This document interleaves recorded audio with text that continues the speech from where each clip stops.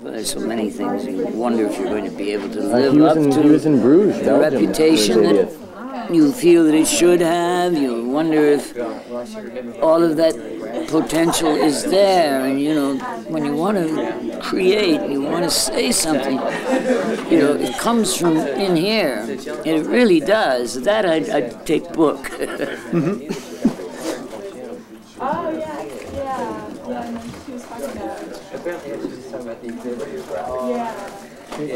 I'm just going to date it and sign my name. That's just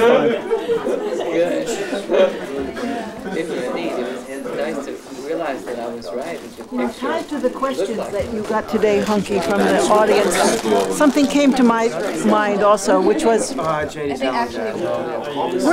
there people in the group who we don't remember as writers who were trying to write? Yes, many. Yes, unfortunately, many of them, you know, grew weary of it and gave it up.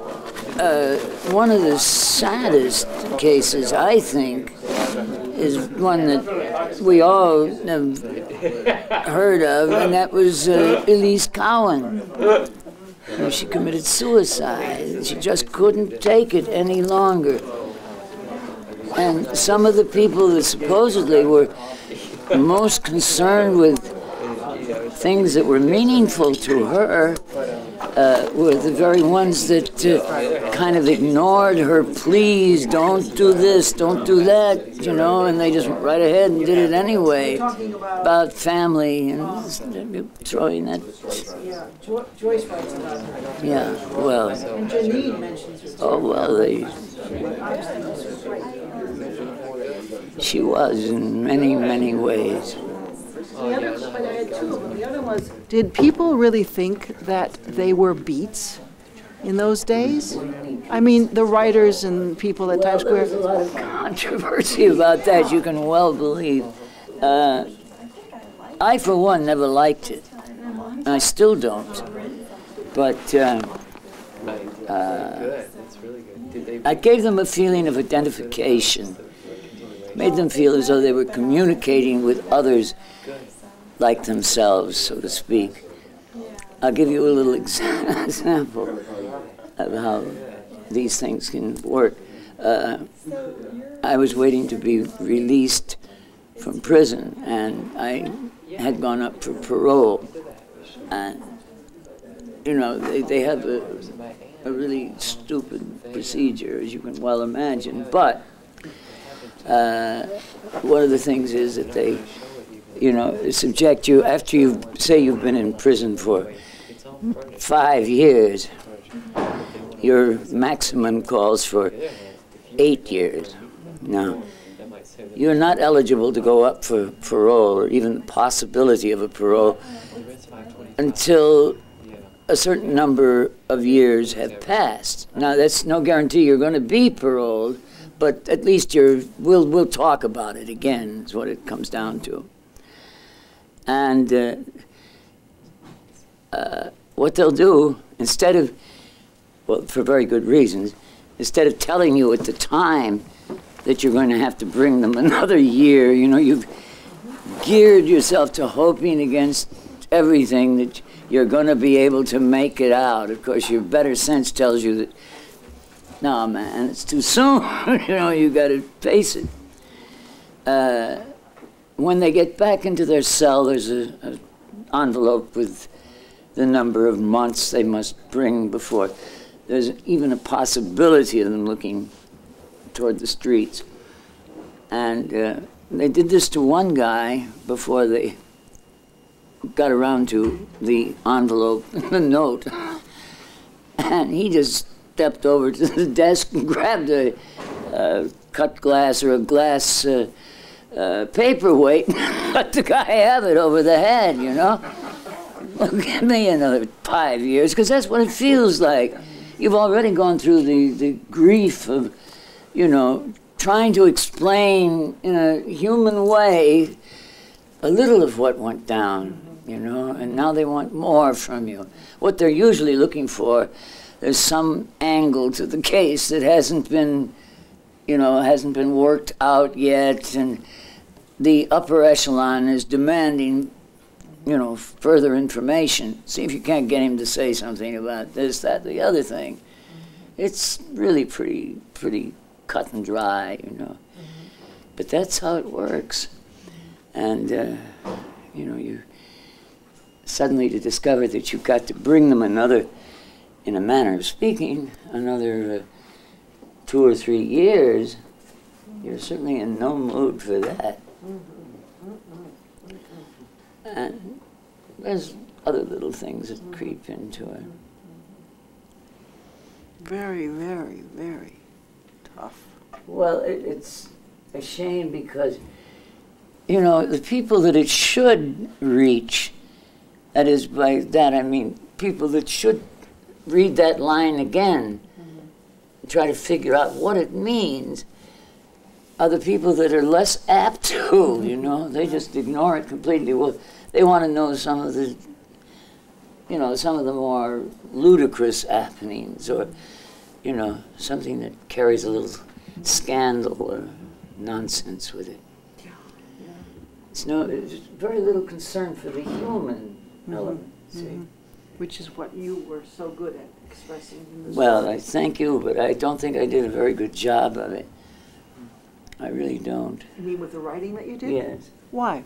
What kind of writing would you have wanted to do? Oh, Longer no, things, or? I'm not saying what kind. I think if I had it to do over again and knew just a little bit more than I did when I started to try to write, I would have paid more attention to academia. In what respect? Well, I just would like the satisfaction of knowing that when I write a word, it's the word that I should use, you know. And you think you get that from academia? I think that you can. I think you stand a better chance. You stand a better chance of being understood by the very people that you're trying to reach. Yeah, yeah. So you always had a thought of reaching people. Yes, sure. Sure. Some people don't. I mean, they write for themselves, or they Well, write for a select group of friends. Well, you know how that goes. Yeah, but you come from a different generation. Yes, I do. Yeah. Who did you most want to reach with your writing? Who was it most? The that you wanted to world. reach out to? Everybody in general? Yes, everybody in general. It was obvious that everybody was pretty unhappy, that the world was in a pretty messed up condition, you know? And why not try to get rid of something? If you're going to do anything, you might as well, you know, try to do it with some meaning, some significance that's good to you. I'm not saying that it has to be the accepted thing, but let it give you a little lift, a little push. That's where your God lies, I think. You know, if we're going to talk about God, I think that's where we look at each other and we exchange what? Vibrations. You know?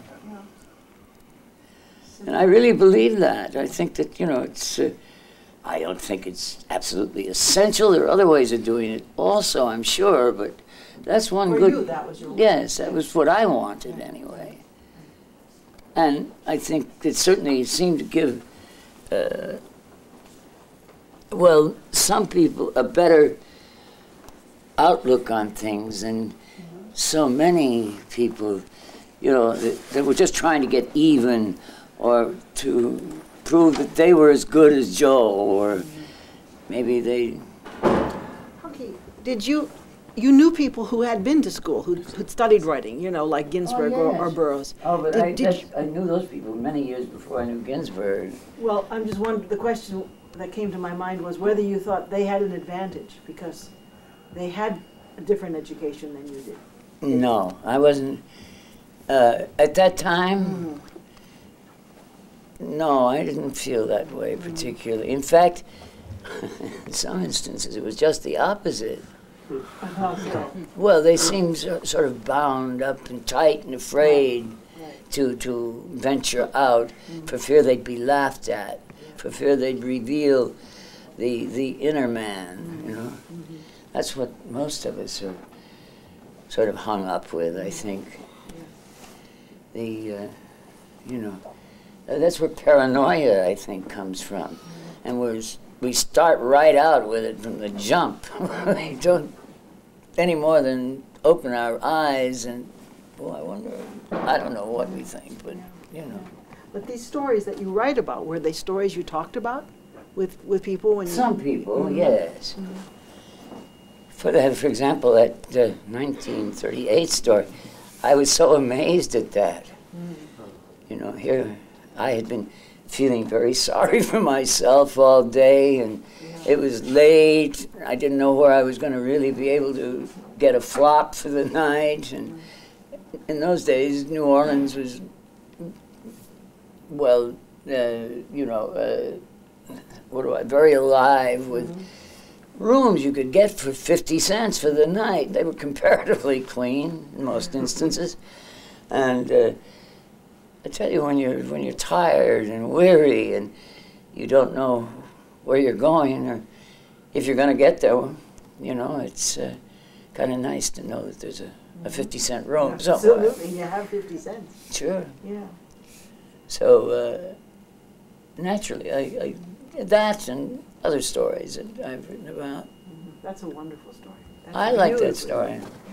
Yeah. I like it too. You sort of fade into the corner of that story. That's right.